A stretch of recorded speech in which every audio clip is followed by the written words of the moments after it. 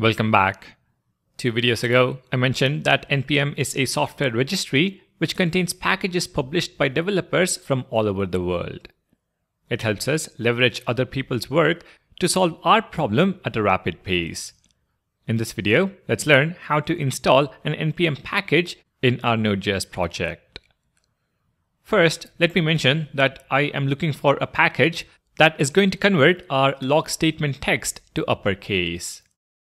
I know we can do this with a built-in JavaScript method, but the intention is to make you familiar with the concept of installing a package from the NPM registry.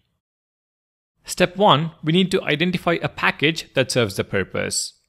Head over to npmjs.com and in the search input, I'm going to type upper, as that is a good enough keyword to start with. Our top suggestion here is upper-case, which transforms the string to uppercase. I'm going to select this first suggestion. Step 2, we need to assess whether this is a good package that we can use in our project. There is no set rule, but let me give you a few guidelines that I follow to judge whether I can proceed with installing a particular package. First, I look at the publish date. Typically, I would hope for something that is less than a year, but given the nature of this package, which is to simply convert a string to uppercase, there is no need for new features to be added. So I am comfortable with published date being 2 years ago. The second thing I look for is the weekly downloads metric. If it is in millions, you can take it for granted it is a pretty good package that is used by a lot of developers. Few hundred thousands is also fine. However, if it is hundreds or low thousands, I would probably keep searching to see if I can find something better. Third, I look at the package size. When you install a package, you're basically increasing the size of your project as well. Large packages may bloat your own project bundle size, which is something you should be careful about. Lower the size, better it is for your project. There's never a good package size, but a few kilobytes is something you don't have to worry about if the package is crucial for your project.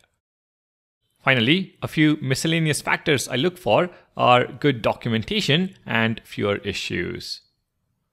The package we have here checks all the boxes for me, so let's proceed to the next step. For step 3, we're going to install the package using the npm CLI.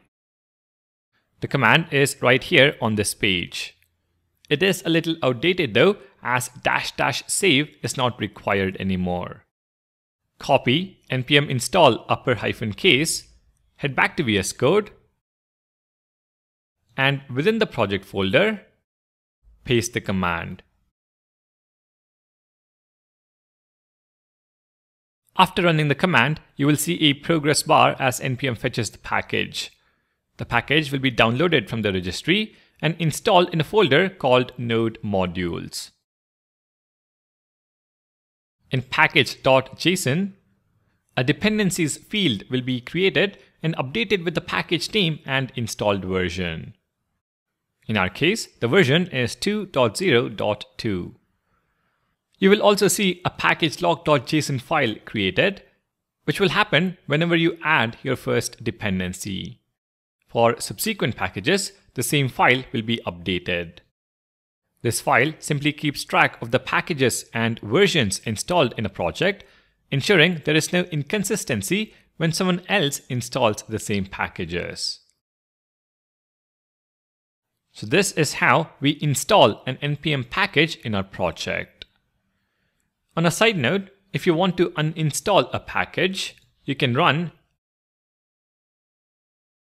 npm uninstall followed by the package name, which is uppercase in our scenario.